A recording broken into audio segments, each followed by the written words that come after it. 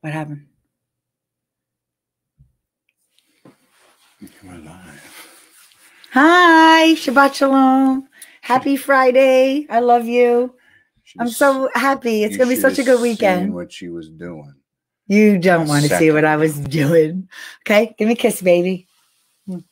First of all, it's been a full day, but we just came off of our Shabbat candlelighting with beautiful friends and family who we call our family. And I'm going to give some shout outs to who attended. And there have been some regular attendees, which I'm really grateful for having participated and joined us for an evening that we're dedicating to what we're calling patience and peace and fortitude on top of that. Okay. So some of these people are some of the most special people in our lives. And they include, first and foremost, our children. First, I say my beautiful husband. Then I say, why are you so close to me? Then I say my beautiful children. So thank you, Alex, for joining us. And also thank you, Lindsay and Elliot, for coming from Caldwell, New Jersey and joining us every Friday night since we've done this for the past few weeks. It has been really joyous. And then I want to thank our friends who have regularly attended and mean so much to me. And that is Heidi and Rob Schnapp. And you're going to start naming all yes, friends? Yes, for tonight. No, just for tonight. Oh, yeah, Lynn and Jess Sternstein. And I thank you. And last week, Lynn and Jess' moms both made special appearances. Well, tonight, Heidi's mom, Judy, came on. And I love Judy very much, as I do Jess and Lynn's moms. I'm sorry, my mom didn't join us tonight. They were a little tired, but I will say that I was very, very happy to see Robert's parents, who have tuned in every week since we've launched this candlelighting Shabbat service. And then I will give one more shout out to a very special friend, someone that we love very much, Doreen Daly, her husband Alex, and of course Dana and Alexa are their children. Dana came on. She has a piece at the Montclair Art Museum. So I have to say it was an evening of love, and I look forward to it every Friday night. It certainly rolls around very fast. It did. It did. And just so any of you who are watching know, if we're not saying hello to you, it's because we're using a new interface. We're testing it out for our live show on Monday. Just by the way, I think their tagline is Serenity Now. And so if we don't say hello to you, it's because we don't see you signing on. So if you want us to say hello to you, all you have to do is type in the comments like hello. And by the way, we can even more than say hello. But that's only if we're live. Like Eddie, if you're watching tomorrow and we don't say hello to you, it's because we're not live. So anyways, I look forward every Friday night to our Shabbat candlelighting. Most people look forward to the weekend. I really have to be honest with you. I'm not really sure why you're calling it the weekend, because really every day has kind of started to feel like the same. Alex, our son, actually said to us earlier. I said, it's Friday. He said, no, it's not. I said, yeah, yes, it is. He says, no, it's not. I said, yes, it is. Yes, it is. And, okay. And then he finally agreed with me, because the truth of the matter is it is Friday, April. What is it? April what? 17th. It says it up there. It says, right. I'm glad that we are able to have a reference point. Today's episode is dedicated to impatience, patience and impatience, strength and fortitude, and peace. And I think on Shabbat, most of all, I think what I used to love about going to temple on Friday nights, and I didn't grow up with it, is looking forward to that quiet time. And I don't have much quiet in my life, Robert. I looked forward to kind of decompressing and saying what. But Holly wanted to go out today. Okay, so let's rewind a little bit to earlier today versus how I'm feeling so joyous and my heart is full right now. Okay, so no, it's not that I wanted to go out today. He is incorrect. This morning we had a plan to get up and out of here. The unfortunate part was we didn't know the destination of where we had to go, and Robert had to be back. So timing was that Holly needed to go on her own. Okay, and to run an errand. Okay. And I honestly, by the way, I have to say, I think I was telling your sister this earlier. Unfortunately, she was lemon zesting and preparing her dinner for tonight, so she didn't come on. But I will tell you, she was lemon zesting. It was very funny because I said, "What is that sound I hear?" Like everything was heightened. Oh, I'm zesting a lemon. She did. That's what she was doing. Gee, it sounded like you were zesting a lime. No, she was she was zesting a lemon. But I thought she was grating garlic, actually. How does that sound? No, I thought she was What grating does it garlic. sound like? Anyways. Wouldn't it be grating anything? Or zesting anything? So let me just tell you, before I left the house this morning alone, which was not my by the way, it was not my intention. I wanted to leave the house with Robert. He is my navigator. He is my captain. He was going to take me as a passenger in the car for a ride, just so we could have a little bit of outside time. See what the world looks now, like. Robert has seen the outside world because he's been the designated shopper and take care of things. Honestly, I have to. Lindsay and Alex are very upset with him. I've been having an affair. I know you're not, okay, because you just love me too much. So anyway, so this is the thing, okay? My children are very upset with him. They want to be the designated. Because of the affair? Okay, you are just really stupid. So here, what do people do? Like if you have like a concubine, like a mistress, Robert. Like you can't see your mistress in lockdown. Robert, you're stuck with your wife, or stuck with the person you don't want to be with. We're very lucky to have each other.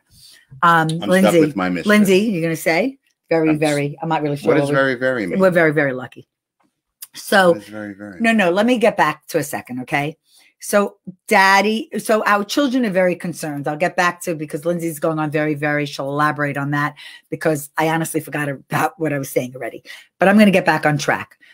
Our children are very concerned, specifically Lindsay, our daughter, very, very upset that not only, I mean, she now knows that I went out today, but for the most part, I haven't been out for a month. And I feel like I'm like going to go a little stir crazy, but I'm fine. But Robert has been the designated, like I said, goer. And Lindsay is the designated goer. She is beyond upset. What does that mean? Because you're in the category of potential harm. Yeah, but she wants you. I've lived the longest. That's her love letter. I've lived the longest, and I've seen it. Let me just tell you. So I'm ready to leave the house, and I want you all to know that Robert says to me, "This is how you wear the mask." Okay. Lindsay wants to know why. Okay, because Daddy is putting your comments on the stream. He's the executive producer, and he can do whatever he wants. Okay, so right, I give you total carte blanche, which is a beautiful word, by the way. Look it up. So. Robert, did you have a carte blanche? Did you have a carte blanche? I think the charge card, carte blanche. I don't know if I did, but that was one of the first charge cards. Carte blanche. Okay, so Daddy says to me, Robert says to me this morning, he says to me, "I'm just letting you know." He did not want me to leave the house. He says, "Here's how you wear the mask, wear the gloves, don't go near anyone." Do you even know how to take the gloves off properly? Yes, but listen to me, inside out. But listen to me. This is what's important, okay? Is he says to me, this is the best. This is the kicker. He says to me, "I'm just letting you know that I am throwing all of your stuff away. I'm throwing all of your stuff away when you die." I'm like, if I'm dead, what do I care? So anyways, okay, he's like threatening me. You better not die before me. He's threatening me. Okay, so let's move forward. Yeah, okay, wait. Let's move forward onto happier times. You have a second husband to have. Yes. Robert, I don't want another husband. I'm you're gonna get snatched up in 3 weeks. It's not the point. I want you. Okay, so stop. Give me a kiss. Come on, I love you. Stop I'm tired You're with being the kissing. stupid. Oh my God, my singing and my dancing and my kissing. Okay, listen. So now wait, I'm gonna get better. It gets better. Talking about the patience. Robert calls it impatience. Okay, so I leave the house, and the person I'm going to get something from, he asked me if I could please get him a cup of coffee. And he would like it light with cream or 2 Splenda. So I said, "Oh. That's not coffee. That's milk. It's milk with Splenda." So cream with Splenda. I used to work with a woman who used to drink hot chocolate, like the mix hot chocolate, and she would put 5 sugars in it. Really? Yeah. And it had sugar in it already? Yes. Okay. It wasn't sugar-free, right? Linda. Okay, she Linda. was great. Okay. So listen to this, right? Because I want to tell my 2 impatient stories, because I have 2. And then I will let you go. Okay? Robert can talk about whatever he wants about. Oh, no. We're not letting you go. Well, no. I have some quotes to share with you. Thank you, Robert. Okay, wait. Listen. No. Okay, listen. We're only on 9 minutes. We've got 9 minutes to go. This is what we got to go. This is what I got to tell you. I leave the house. Robert has an important meeting call at 11 o'clock. I need to be back by 1 o'clock. This is around 10:30. So Robert doesn't come with me to go to Morristown because he needs to be home on a Zoom meeting with a number of people. Okay. He doesn't want me to leave. I leave. I leave. Are you going to count? Are you I going just, to yes, recount yes, every yes. minute? Wait, listen. I go, no, not every minute because I have a lot of other things in my head. Listen, I go to Dunkin' Donuts. I decide with this with Robert to go to Dunkin' Donuts on Route 10 in Livingston. It's actually East Hanover. I go to the Dunkin' Donuts. Now, I have not been out. So I am like So she doesn't realize that English is no longer spoken. And wait, and the line at the drive-in at Dunkin' Donuts was 20 deep. Lindsay said to me, yeah, she saw a Starbucks, the same thing. And you would think, just go home and make your darn coffee. Okay? But no. But you were there. I was there because I was picking it up for someone else, not for me. Okay. And I actually would have treated the person in front of me and behind me, except for these ridiculous people. Understood. Listen what happens. I go to Dunkin' Donuts. I'm trying to load my app, which I have, and I know there's money on it, and it won't load. Robert gives me some cash to go to Dunkin' Donuts to get the coffee. I go to get the coffee, and I'm online for I don't know how long. Did you pay back for the coffee? No. I go online. Don't you love that? No. Can you pick me up a roast beef sandwich, bag of potato chips, a half a pound of mozzarella, and a semolina? Listen, don't make fun of it. I like him. Okay, stop. I don't mind. I'm kidding. Okay, I like him a lot. Kidding. I like the person that I was going to a lot. Okay, a lot. Okay, I think he's a really good man like you. So really, drop it. So then, and I doubt he watches this. So anyways, because he'd be done in the first minute. He has no patience. Talk about no patience. This person has no patience. He knows who he is. We don't have to say. Anyways, I doubt he got this far. And we're 11 minutes in. Okay, listen to this. I'm at Dunkin' Donuts. I'm looking on the menu for the microphone of where to give my order. I don't see it. What do you mean? Doesn't it come on automatically? Don't they say hello? No. What's your order, please? Right. And it gets better. Were you at the wrong menu? No. I'm at the menu. I don't see anyone ordering. I don't see anyone doing anything. I go to the window and they said, oh no, you have to go back and make your order. I said, no, excuse me. I'm not going to do that because I just waited a long time and all I need is a coffee, light with cream with 2 Splenda. And by the way, I'm on my free donut. They said, you can't have the free donut unless you show us the app. I said, my app won't load. I use the app. I'm a regular loyalty Dunkin' Donuts customer. On Free Donut Friday. And I did not get a donut. And I asked Alex what he wanted. He wanted strawberry frosted with sprinkles. Is that what he ordered? That's what he ordered. Okay, wait. I like a plain cruller. Actually. I would have got a jelly donut. Oh, so how fascinating, by the way, is that information? By the way, if you are still listening to us, a jelly donut. No. So you're a jelly donut. I like the cruller. But no, I like the plain stick. I like the plain stick. Oh my God, or a plain donut, but I prefer the stick because it's bigger. Come on, a jelly donut. Oh my God, Robert, it's so delicious. It is so buttery and delicious. But it doesn't matter because, by the way, Dunkin' Donuts, okay, said no, you can't have a donut. I'm thinking in such awful times, it's free donut Friday. Donut. Give me the donut. No. By the way, when he gave me my change, because I'm donuts. So I'm with my gloves and I know not to touch anything. So I'm like getting the money, my change from my $10, and all the change fell on the floor. Now he didn't care. He didn't care. So you had to get out of the car. Oh, I said that. I said, keep the change. Robert, I didn't even tell you that part. I was like, all the change fell on the floor. I heard it. I was like, holy shit, this guy they are like really not nice. Gets better. You're not done? No, I'm not done. So, okay, so I'm coming home. But I heard the story a million No, I got to tell it one more time. No, you heard it 3 times, not a million times. Feels like a million. Talking about impatience, okay? Okay. Because by the way, I'm going to give a quote in between all of this ranting. You have to find the peace and patience within yourself to be a model. To be a model and an example to others and not judge. And that is really very important. And by the way, that was Judith Light, an American actress who I loved. Holly, I loved on One Life to Live. Why do we have this background? Okay, we'll get to that in a second. First, let's finish with peace and patience. I have one more story and then we'll talk about the background. Keep them in suspense. That's a very important component. Okay, so my message to you, okay, is to find peace of mind and patience. Okay, patience and fortitude will conquer all things. Ralph Waldo Emerson. Be tougher, wiser, stronger. Wisdom requires patience. Okay. And we need spiritual growth. And one more thing. Okay. Because I looked up quotes about patience and peace.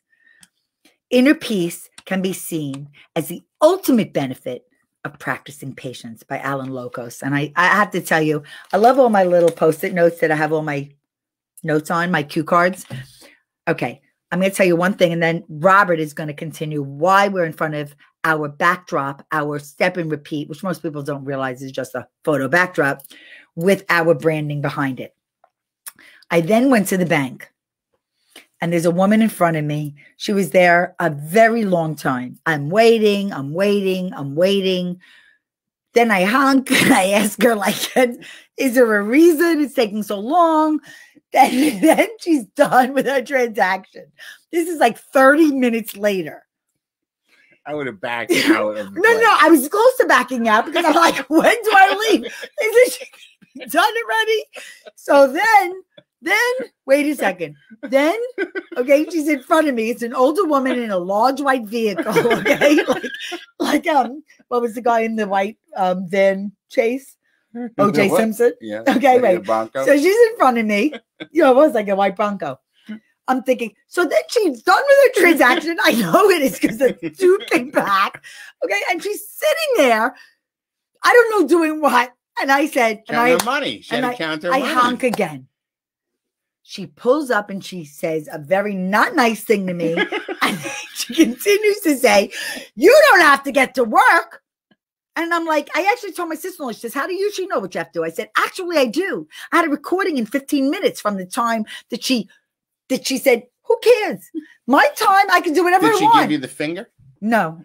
Did you give her the finger? No, I just said, I do actually have to get to work. Should have given each other the finger. And I couldn't believe it. And I got to tell you, all I want to do when I was on that Dunkin' Donuts line, I would have liked to treat the person in front of me, behind me. I wanted. Did you? No, I didn't because they were so not nice at Dunkin' Donuts. I couldn't believe they didn't give me the free donut that cost like 3 cents. Okay. Anyways, why is the backdrop behind us, Robert? I am done. Okay. We have 4 minutes that you can talk about our backdrop. Because I have spit on my you're frothing. And I'm hungry.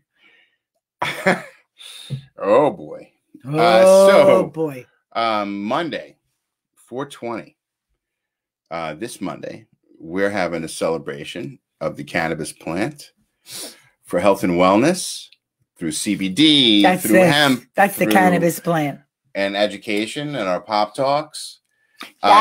Just so you know, the pop talks were inspired by the TED Talks, and we have. No, the TED Talks were inspired by the pop talks. Oh, really? Wow. And so we're going live at high noon. We'll be on Facebook. We'll be on YouTube. We'll be on our Kind of Pop-Up website. We'll be on the big screen in Times Square if you happen to be in Times Square on Monday. Anyway, we got like some really amazing like 20 featured guests. 20 featured guests. And we have some amazing CBD brands and entertainment. And giveaways. And really great giveaways from a magical butter machine. Enter to win a magical butter machine. Link is in the bio. Yeah, but we also have some amazing and giveaways. Other prizes. We've got Calliope mood mats. From Mood Mats. From Lock and Key Remedies. I'll show you my mood mat. I had my drink on. We have Can of Pop-Up mood mats. Michael's going to come on and tell you more about the mats. Michael Briotti from Mood Mats, the Mood Mats creator. We're going to have some giveaway. We'll have a prize from Lock and Key. I said Lock and Key is going to give us, and a couple of, listen, this can also be surprises because we really believe, as I put my cue cards down, what we really believe is expect the unexpected. So we are always thinking about original ways to deliver an enjoyable experience for you, most importantly. We want to show you that there is possibility and opportunity in the times we're living in now. Actually, even David Kunick is going to be talking about getting ahead of the curve, not flattening the curve, getting ahead of the curve. Put your gear, put your goals in gear. Okay. There's a lot of opportunity. So when we come on with this enthusiasm, it's because we've been talking to lots of people that are embracing this space in a really professional way.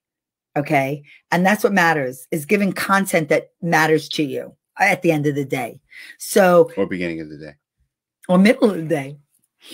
Right. I love you so much. All right. Keep it in your pants. All right. Are we done? I am so glad that our daughter was she was totally engaged into our live. And I love you, Lindsay, and I love you, Alex, and I love Celine, and I love Marshmallow, and I love Elliot, and I love you. And you are almost 26 in a week, almost, but not yet. And we love you very much. And we love everybody who takes the time to view us. Have an amazing weekend. We will be back soon. Very soon.